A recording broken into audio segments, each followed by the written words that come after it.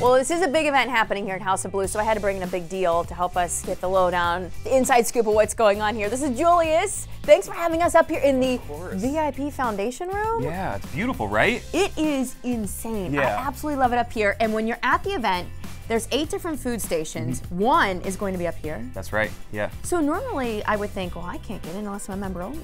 Sure. Kind of thing. Well, Foundation Room is a membership-based VIP club, so we have a really strong membership base to our VIP room. But for this event, we can all be members and come up and hang out. You can, actually, yeah. You can come up and enjoy the Foundation Room Lounge, where we'll have 3 beer stations, a food station, and then upstairs in our dining room, you can also enjoy beer up there as well, and our amazing patio, weather permitting, out that goes along East 4th Street. It's really nice. Now, when it comes to the food, some good food that you have Oh here, my God, for yes. sure. We've got the cauliflower, we've got the mac and cheese. It's delicious. A word around town, Julius, is that this mac and cheese, create your own, is killer.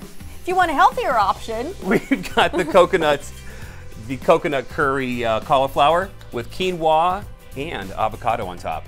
ooh, see, now I won't feel so bad eating this loaded mac and cheese. That's right, you can tag team a little bad, a little good. Well, I'm gonna try this. Now, can we, while I try, the non-member access that you have here. Yes, so on What's that all Local about? Brews, Local Grooves, Foundation Room will be open to non-members. And we also do want to let people know that the Foundation Room is open before and after shows for non-members to come up, check out a DJ or a band I have playing, open for a weekend cocktail for a date, or to make an open table reservation in our 3rd floor dining room upstairs. I love the sound as well. You know what? It's in the name, Local Brews. Local So I Grooves. think it's time for me to have maybe a beer or two. Let's do it. Go with this. We'll have 3 different beers out there, including one for the early bird session.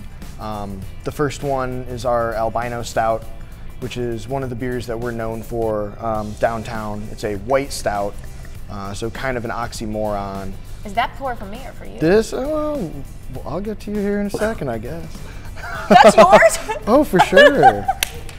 So it's a very full-bodied blonde ale brewed with a hefty amount of oats, and then topped with copious amounts of chocolate and coffee. I like when we say copious amounts. Yeah, so it evokes a lot of that chocolate, vanilla.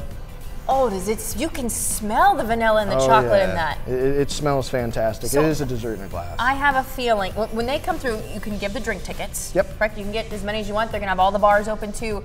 So they come up, get a drink ticket.